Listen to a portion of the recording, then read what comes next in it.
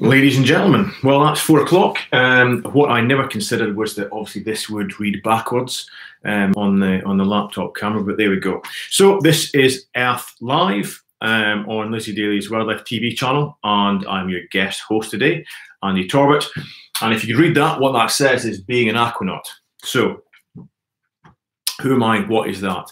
So as well as doing the things I do professionally, so as a mountaineering climber and caver and skydiver, a presenter, I'm a diver. And if an astronaut is someone who goes into space to explore, an aquanaut is someone who goes underwater to explore.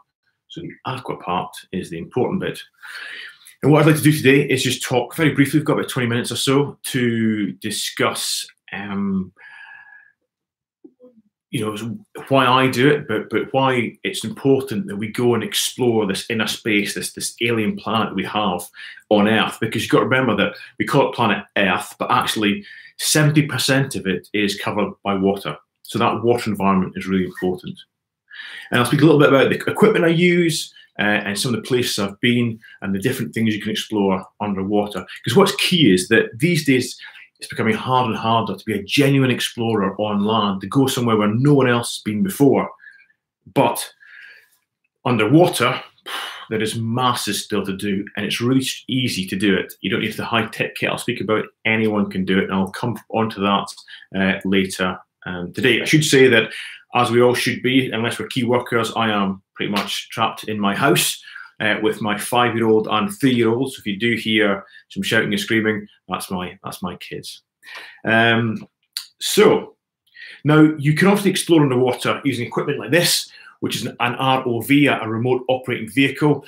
It's basically an underwater drone, big camera on the front, and it'll go underwater and transmit pictures back where you can sit safely in a boat and look at all the stuff. And that's okay. And as well as that, obviously, you can use things like this, one-man submarines or even 2-man, 3-man submarines. And I've used these, I've piloted these underwater in places in the Mediterranean, and they're great. But it's still not the same. It's the difference between flying a spaceship and walking on the moon. Because to really explore somewhere, you want to get up close and personal with it. And actually, on occasions, sometimes the ROVs, the submarines, they just can't go where we as human beings can go underwater. Now, underwater is an alien world. It is just like going to outer space, and therefore we are completely reliant on the technology that we carry with us when we are exploring underwater. And there's been some development in that over the years. So this is quite an old piece of technology. This was sort of over 100 years old, but this is me using it in a cave system in the UK.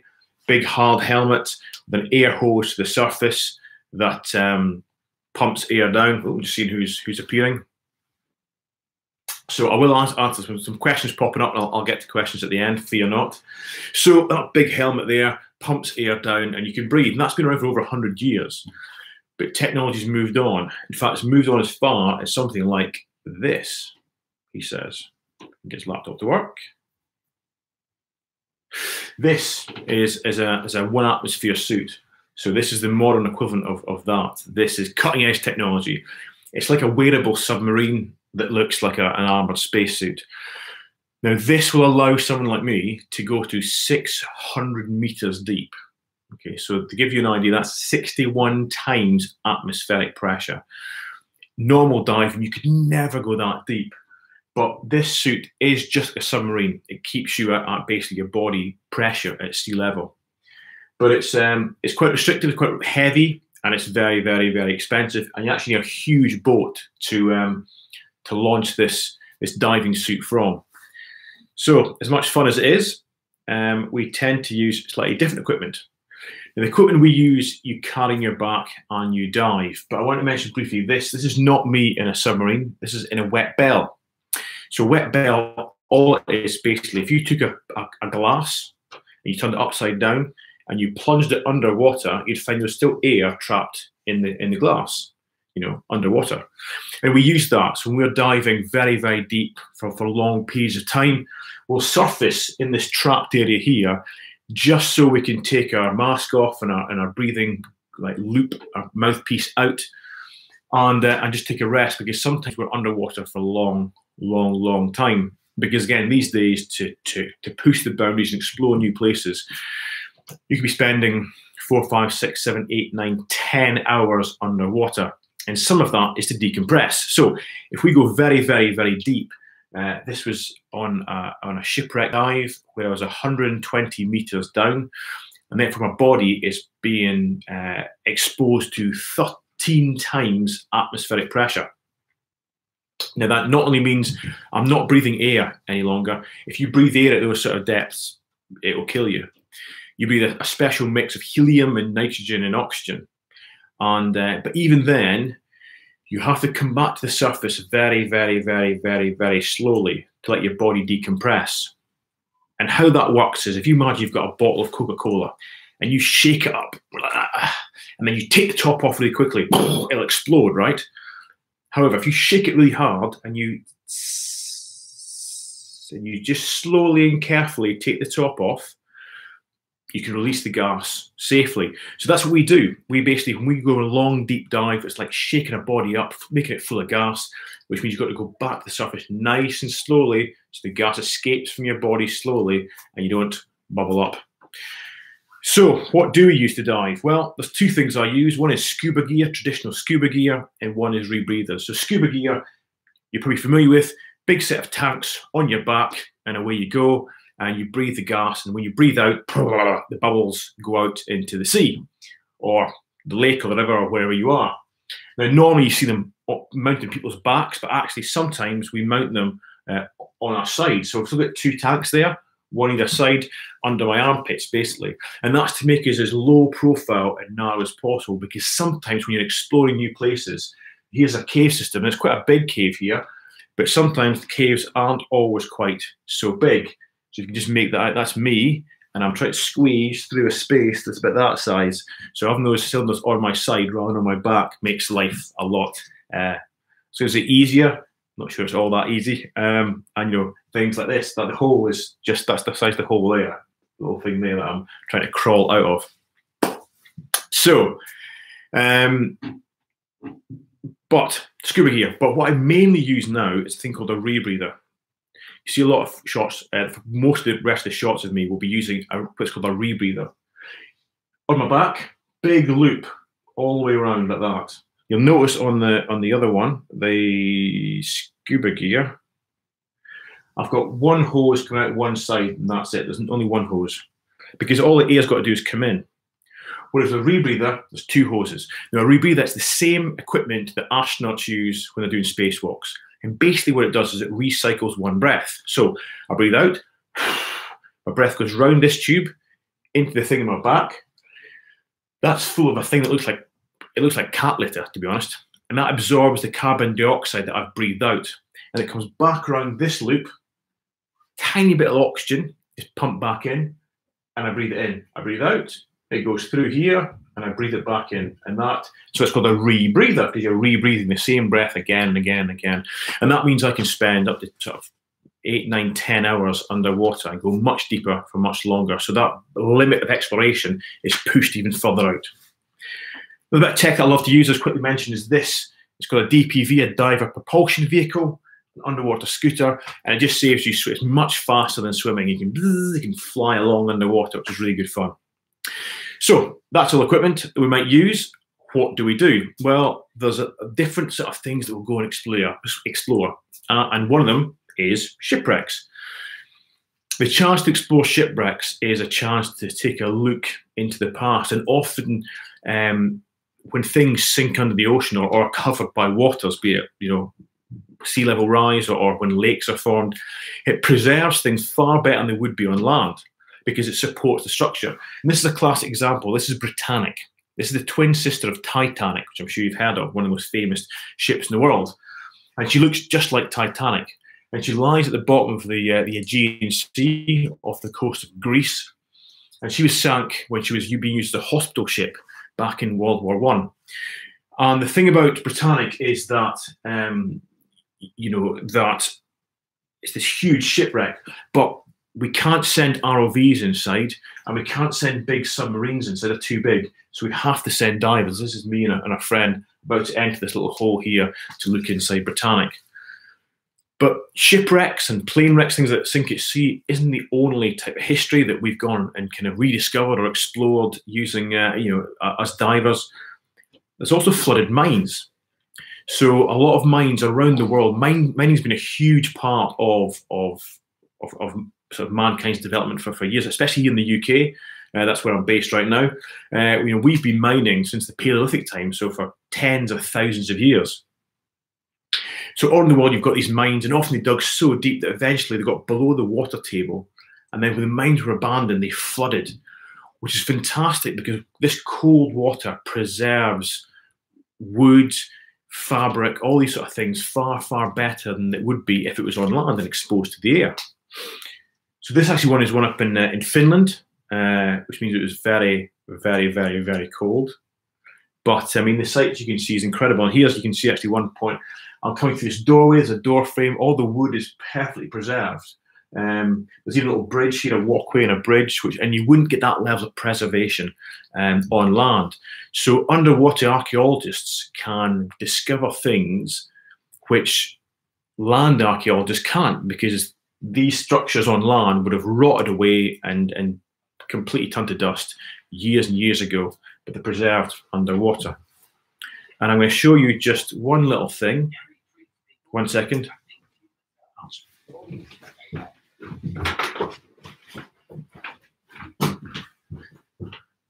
Apologies, that's my 5-year-old. So I want to show you a little clip that we'll just talk through if it all pans out. After more than 4 hours of preparation, it's time to go in. Following a safety line, we make the descent. So this is a mine in the UK, an old slate mine. And no one had dived this since it was closed down. No one had been in it since it was closed down over like 80 years ago. And you can see the tunnels here, the train tracks that run down there, how well preserved they are. And that's footage from like the 1930s of them. An old train cart that would have loaded the slate up on to bring back the surface. These carts I could see down there. Some of the old machinery, again, this would have rusted away on land, but it's very well preserved. And that would have hauled the carts back up. But the most impressive thing was coming up in a second here. So this here, let's pause that. This is graffiti. It's graffiti left by the miners in 1938, and that's still there to be discovered. And things like that, in mines today. So that's pretty incredible. So I want to move away from history and then look at natural sciences. And one of the great things I've done is dive up in the Arctic and in Greenland. And actually, sometimes you think about the size of icebergs and glaciers. You think, well, it's a block of ice, you can't dive that. But actually, the movement of water in an iceberg is really, a glacier is really important to icebergs and how they carve. And we had a chance to dive one of these, a blue lake, a big lake that forms in the depression of in glaciers. And the reason we're diving it was we're trying to work out how they flood. Sorry, how they empty and where they go, because what happens with these big blue lakes is that as the glacier moves, a crevasse will open up in the bottom like a plug hole, and the water will drain through. And what happens? It drains all the way at the bottom of the glacier, and it lubricates it. It makes the bottom more slippery. So actually, the glacier picks up speed. It moves faster towards its calving front, which means the more water that drains down into the glacier, the more and the bigger icebergs that are created at the far end. And that's the sort of things where diving can add to sciences like glaciology. The water clearly is freezing cold, but it is crystal clear, and it was a phenomenal place to go diving. One of the other natural places that I do a lot of diving personally is inside caves. That's looking at geology and really earth sciences. And there are some just phenomenal, like beautiful alien worlds to go and explore. And if you really want to be an explorer and you want to make life easy for yourself, become a cave diver, because there are still hundreds of thousands of miles of underwater cave left to explore all around the world. Even here in the UK, I've mapped brand new cave systems, and we're still doing it. And we'll be doing it right now, in fact, if it wasn't for the coronavirus from some of the clips here. And what's great is that you can go to these places and you can bring back data as a cave diver that the geologists and the natural scientists can't reach because they don't have the diving skills. So you can work as a team. You know, they tell you the data, the samples that they need. You go into these sort of places and you get those samples, bring it back to them, and they can analyze it and put it to good use. And again, but what you get is, there's my friend Phil, and there's me having a good time in the background. Is you get places where no human being has ever been before. You know, I've been in underwater and dry chambers. Literally, I was the first human being to ever go there, and that's true exploration. That's the real potential of cave diving. I will just mention that if you want to do a sort of virtual cave dive, you can. Again, you can't read that. Oh, no, you can't read that on that camera. Basically, on Vimeo, if you search for Suunto diving 360K film, so that's, you can't read it, but it's S-U-U-N-T-O, Suunto 360K diving film.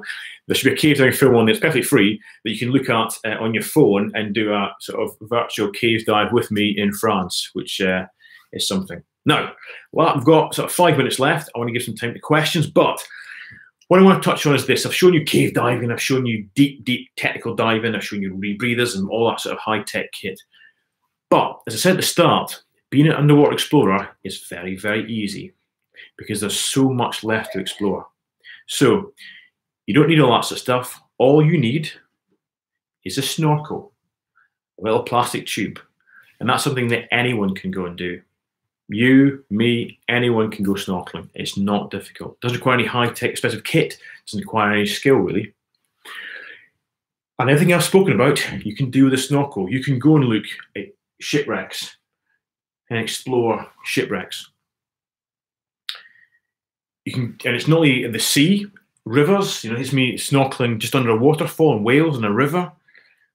High altitude lakes. This is the highest lake in the UK. It's actually a loch in Scotland, near the mountain of Buriarich. This is me in the rain. This is snow, and this was the summertime in Scotland. But there we go. You know, on the Arctic trips, I've done snorkeling around icebergs.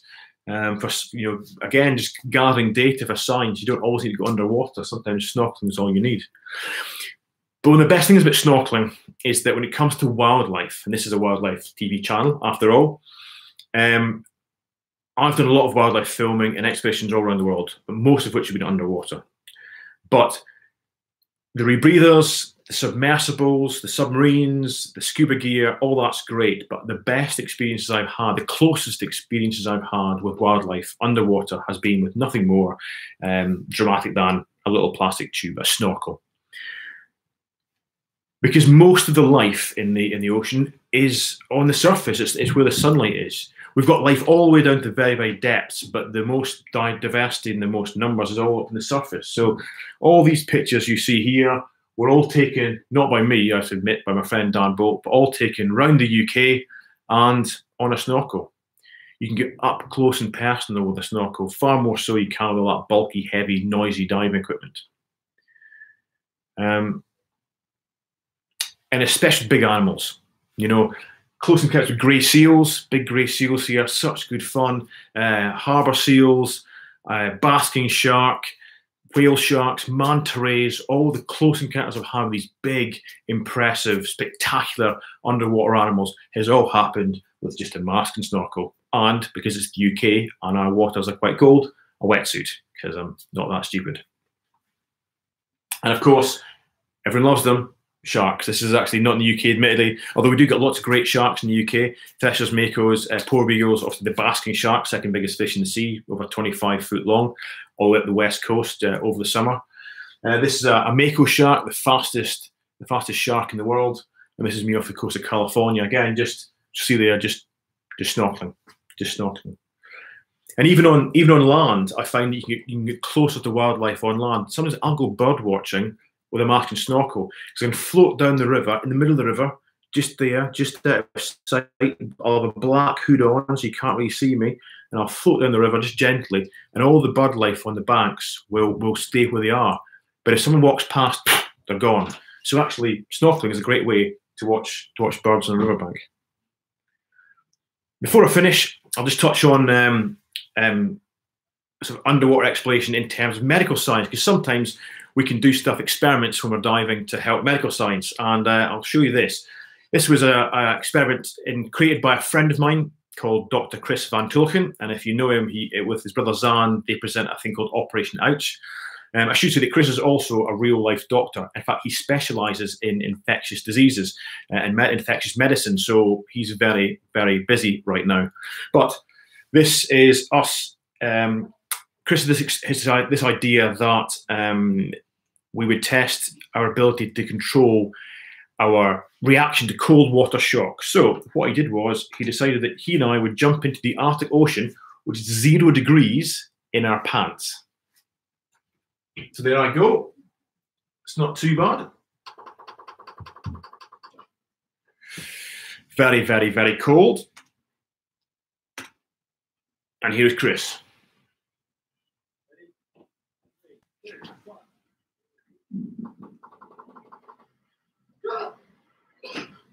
I love showing that. Okay, folks, we've got, I think actually I've got everyone 1 minute over, but until Lizzie comes online and tells me to get off, I'll answer a few questions. Is going deep in the ocean more dangerous than going into space? Depends how deep you go. I mean, the problem is when often we go on expeditions, we are on our own. There's 2 or 3 of us. You know, we haven't got this amount of backup they have in space. That said, it's easier to get rescued. So I would still suggest no. It's still more hardcore to go into space than it is underwater. And given the chance, I would love to go into space. What's the deepest depth you've gone? I've done 184 meters, so that would be 19.5 times atmospheric pressure in depth. What's the biggest thing you've seen underwater? Biggest thing I've seen underwater, a basking shark. I've never dived with whales yet, or a whale shark. So a basking shark, which is, you know, can be almost 30 feet long. We get them off the UK every summer. That's probably the biggest thing I've dived, wildlife-wise, underwater. What is your favourite place you've dived? Oh God, there's been so many of them. I mean, over in the UK is great, except with basking sharks and grey seals in the UK, off coral reefs in the Philippines, with manta rays and big barracuda off Mozambique. The Britannic was an amazing shipwreck. I mean, the Arctic, around Greenland, diving around icebergs is just does blow your mind visually. It is like being on an alien planet. So there's an awful lot to choose from. Are there any associated companies that we can follow to learn more and get involved? You know, if you really want to get to the underwater world, then you've got to start learn to dive. And there's lots of different agencies out there. What I would say is the training agencies are all great, but it's kind of irrelevant. You need a good instructor. It doesn't matter which training agency he belongs to or she belongs to. It's all about how good an instructor they are. If you want to go down this route, then you know, you need to train, basically. We've got here. What's your favourite dive site, both in caves and traditional scuba diving? I mean, you know, I've got quite into cave diving in the last few years, especially, probably because I do get seasick. So, you know, not too bad, but I do get seasick. So if it's like, you know, out in the middle of the ocean, then I was like, oh God, you know, look at the weather forecast first. You don't get sick cave diving, or usually don't get sick cave diving.